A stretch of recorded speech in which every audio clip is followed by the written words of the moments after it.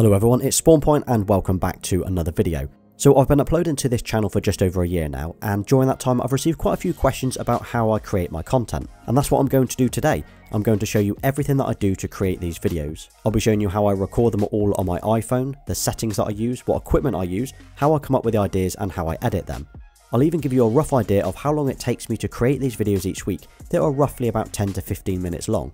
Now the point of this video is to obviously show you how I make my videos, but hopefully it'll give you some ideas and inspiration to create your own. I'll also give you some advice at the end of how to start and the gear that I recommend using. Everything that I cover in today's video is linked in the description, so feel free to check that out, and if you've got any questions at all, just drop those in the comments. So first up, what do I use to record the videos that you're watching on my channel, including this one right now? Well, I'm actually using my iPhone 12 Pro Max, and before that I was using the 11 Pro Max. That means every video in 2020 was filmed on an iPhone. And the reason I've been using my iPhone over my Sony camera is it's just so easy to use and it's always with me. It also shoots in 4K, the stabilization is brilliant, and the video quality is pretty decent. I mean, it's never going to be as good as a $3,000 to $5,000 camera setup that most channels use, but yeah, it's not bad at all. And it definitely hasn't stopped me from creating videos on my channel, and it didn't stop me from growing to 51,000 subs in my first year. So I usually shoot using the wide lens, just the normal lens on the phone, and the picture quality is great. I mean, the telephoto lens that I do use from time to time as well is awesome for creating that kind of depth of field, and it gives that crop to lens look as well. And then the ultra wide lens, I do use that as well, and I tend to use that when I'm either walking around and I need the shot to be a little bit wider, or I use it for my in-car shots, like my point of view when I'm driving. The issue with the ultra wide lens though is it's very noisy, especially in low light, and I'm not usually happy with the results. But most of the time the iPhone looks incredible, especially in decent light. Now I always shoot in 4K 30, and I use the most compatible option in the settings. Now I did used to shoot in the high efficiency option instead, but it always resulted in random glitches in the footage when I was editing, so that was really frustrating. So I then swapped over to most compatible and that definitely fixed it. But it does mean that the file sizes are a little bit larger, but that's obviously a compromise that I'm willing to make. So I went for the 256GB option. Now it's rare that I fill this before transferring or deleting the videos off the phone, and when I'm not using my iPhone, I actually use my wife's 12 Pro. Like now, for example, that's how I'm recording this shot of my own phone. And as for the battery, well, I can use my iPhone for anywhere between 3 and 5 hours, shooting all of the content that I need for a video, and that's without worrying about the battery at all. But something I have been meaning to buy this year is a power bank, and it means that I've got one with me just in case I was to run out of battery when I was shooting. So yeah, every video on this channel is filmed with just an iPhone. So I'm using the iPhone 12 Pro Max. I was using the 11 Pro Max before that, but to be honest, any phone will do. When it comes to creating the videos on this channel, one of the most important accessories that I use is a tripod. It's how I get the slow panning shots from side to side, and it's useful for getting stable shots as well for when, say, I'm recording my car driving by or an unboxing video and so on. So up until May last year, I was just using a $15 tripod that did the job. It was super light, and then it broke on me, and I thought, do you know what, I'm going to spend a little bit more and I'll get something decent. So I picked up this, I think it's called a Manfrotto 055. It was £150 or about $200, which for an iPhone is definitely overkill. But it's lightweight, compact, feels solid, and it has the ability to flip between horizontal and vertical without having to remove my phone. So it's got this cool kind of center piece here, center column, and as it pulls up, it lets the arm move over and out, and then you can use it for, say, flat lays or overhead shots and things like that. But it doesn't come with a head though, and that's the piece that you need to connect your camera or phone to the legs. But as the cheap tripod that I've been using before that already had a head, probably worth about $2, I unscrewed that and actually just used this on the new legs. So I might get a proper one in the future, like a fluid head or something like that, but they are about $150. And then to attach my phone to the tripod, I just needed one of these adapters, so I picked up a $20 kind of metal adapter off Amazon. Now, this feels really secure, it's solid, it screws the phone shut as opposed to being spring-loaded, which I know you can buy for a couple of dollars or so. And plus there's a cold shoe mount on the top as well, so if I wanted to attach, say, a microphone or a light, I could do that. And that's how I get these stable panning shots. I use a tripod. You don't need an expensive one like this though, anything will do. The $15 one that I had before was absolutely fine, but just make sure you always use a tripod.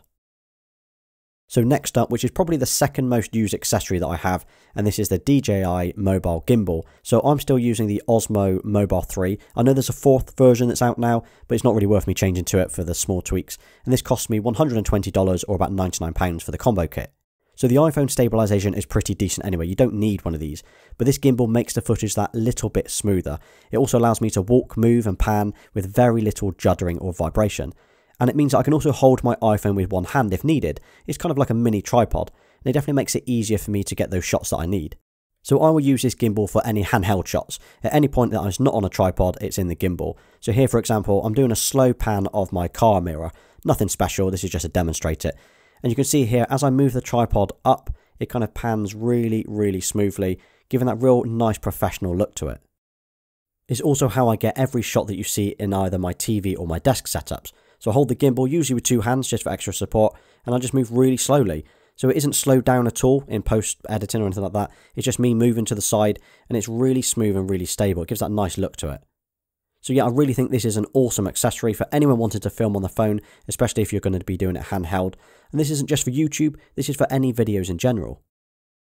So when it comes to creating some of the videos that you see on my channel, usually unboxings of phones and drones and so on, I do a flat lay shot from above. So how I create these isn't using the tripod that I showed earlier, it's actually using the shelf on my wall above my desk and one of these clamps. So I clamp it onto my shelf, I hang it off over my desk, I fit my phone into it, I line it up, and then I hit record, and that's it. So it's a nice easy way to get these type of shots where I can unbox and show you from above without trying to work around a tripod in my way.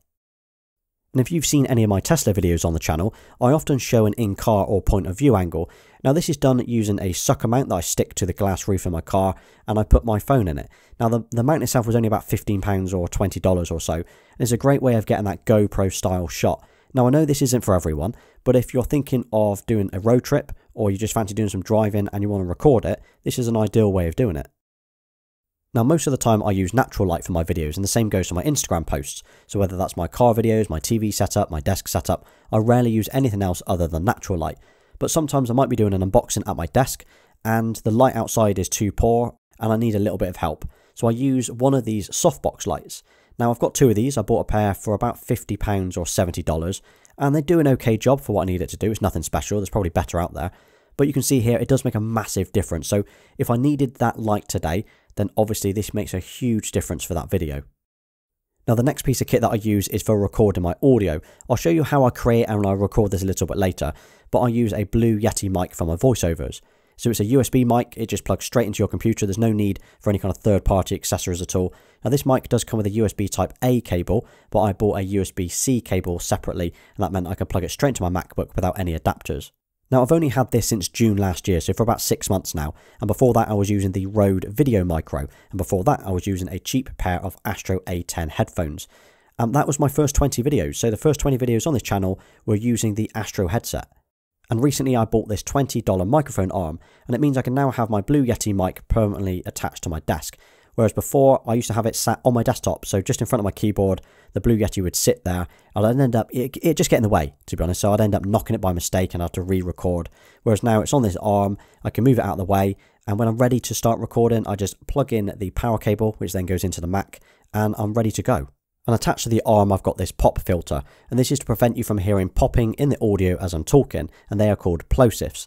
So this is me saying popping with a filter on, and if I just move this away now, and this is me saying popping, pop, pop, pop, with a filter removed. So you can tell here it sounds pretty bad. So I'm just going to move that back on now, and hopefully you can hear the difference.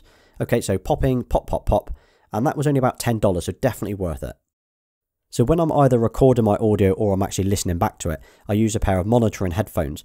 Now these are pretty flat with very little bass. Now I did a ton of research before buying these, and they are very, very good and ideal for listening to voiceovers. So these are the Sony MDR7506, and they cost me £90 or about $120. And as the Blue Yeti mic, that has a headphone out port actually on the microphone itself, it means I can actually listen to my own voice as I record, so I know if my audio sounds okay.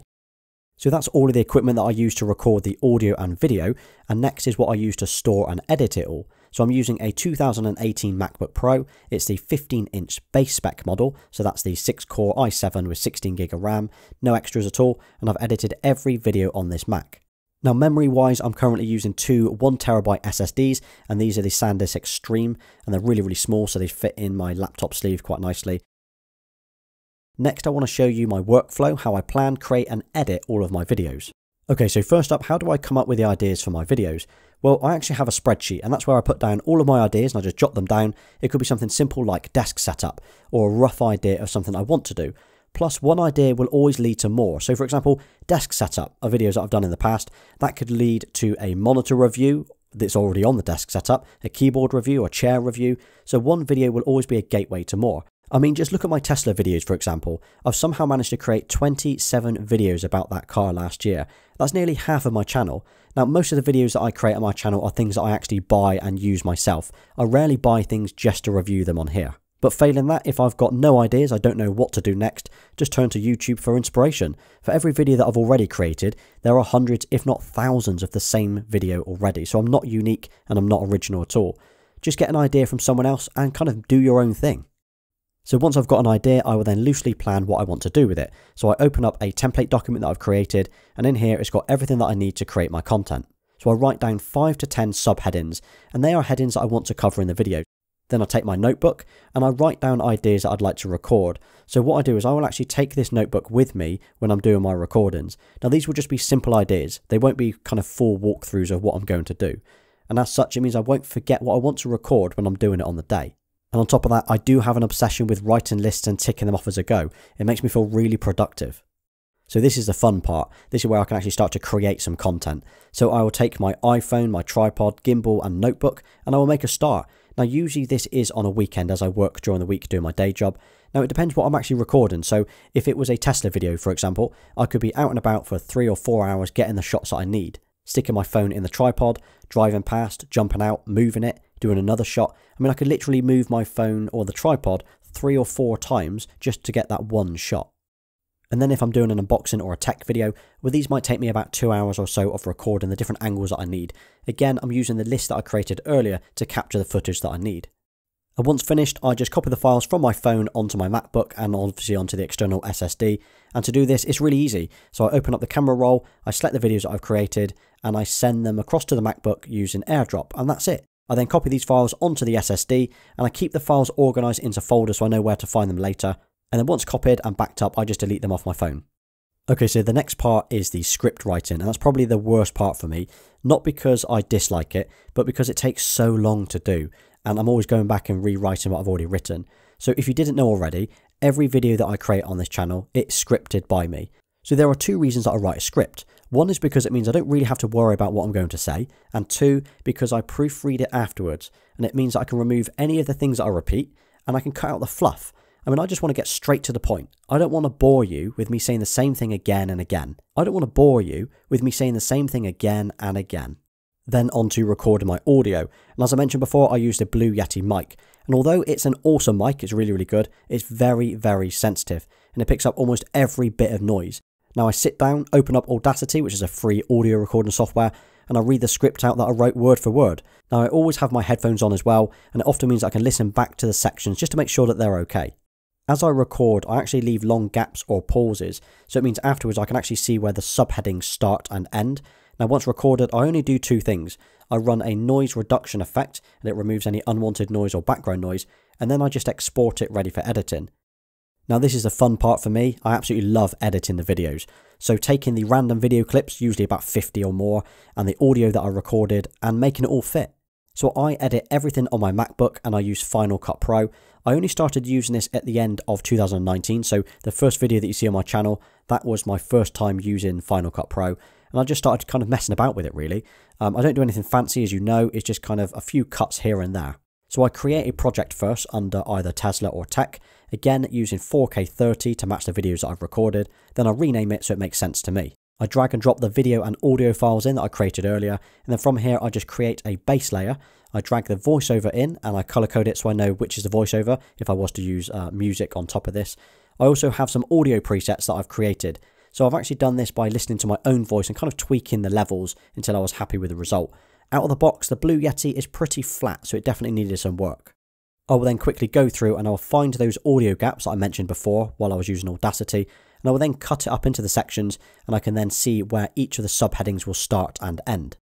So if I decide to use music in my video, I will use MusicBed to source it. It's a royalty-free music website. If you're interested yourself, there's a link in the description and we will both get a month for free.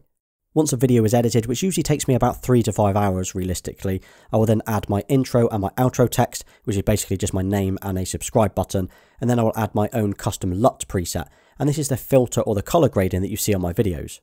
I've had my own Lightroom presets for a few years now, and I've taken those presets and I've made my own LUTs as well. So my videos kind of have a similar look to my Instagram feed, at least that was the plan. Now, I might sell my LUT and Lightroom presets in the future if I get enough interest, so if it is something you're interested in, just drop those in the comments and it might be something I sell later this year. Okay, so now I do a final run through just to make sure that I'm happy with it, and I export it. So I use the computer option and I always choose 4K, and then I export. So if you want to see more about how I actually edit my videos, let me know about that in the comments as well, because what I might do is I might create a dedicated video on this alone, so literally just my Final Cut Pro editing process. So now I create the thumbnail. This is probably one of the most important parts as well. So this is usually the image that people see before they even click the video. So I create them all in Lightroom. I either use a photo that I took at the time, or most of the time now I actually just take a screenshot from the exported video. And that's a video uploaded. I've got the title, the description, the tags, and the image that I need. And then once live, I try and make sure that I'm available to reply to comments and engage with everyone. I kind of treat it as if you've taken the time to watch my content and leave a comment, I've definitely got the time to read and reply. So how long does it take to create these videos? Well, that varies depending on the subject and how long the video is going to be. But I would say these averages you see on screen are probably about right for a 15-minute video. Now that's for everything that you see, from planning all the way through to going live. Now, if I did a talking head type video that most creators do, and I didn't do any script writing, I could probably create a 15-minute video in just a few hours. So I'm definitely creating more work for myself by doing it this way. But I create these videos because I enjoy the entire process. I didn't start this channel to make money, I did it because I wanted to do something creative. Definitely don't start a channel this year with the sole purpose of making money, because that will come later if you put the effort in. Just enjoy making what you want to make. Review products, do a vlog, whatever your passion is, just create content about that. And in terms of where to start, my advice would be use whatever phone that you're holding right now. There's a good chance that it shoots in 4K, and if it doesn't matter, just shoot in 1080p or whatever it does. I didn't spend any money at the start of this. I used what I had in my pocket. So I had an iPhone 11 Pro, I had an old tripod that I'd had for several years, and I used an Astro A10 gaming headset to do the audio. And only then, months and dozens of videos later, did I start spending money to upgrade my accessories. And even today, a year later, 55,000 subs, 9 million views on this channel, and I'm still using an iPhone to create this content. So if you're wanting to create some content or start a new channel in 2021, think of an idea, write down some subheadings and go from there. Any questions, just let me know in the comments. And don't forget, I've linked to my entire kit list in the description of everything that I've used in today's video. And you've just made it to the end of this ridiculously long video, so thank you for sticking with me. Well, I really hope that this was useful. I know I don't do anything crazy, I'm not a crazy editor at all, it's pretty straightforward and basic really, but I wanted to give you some inspiration that if I can do it, you can do it as well. So if you drop in the comments, I will give you a thumbs up, as I know you've made it to the end. As always, I hope you enjoyed the video. Please hit that like button if you're this far in, as it really helps me out.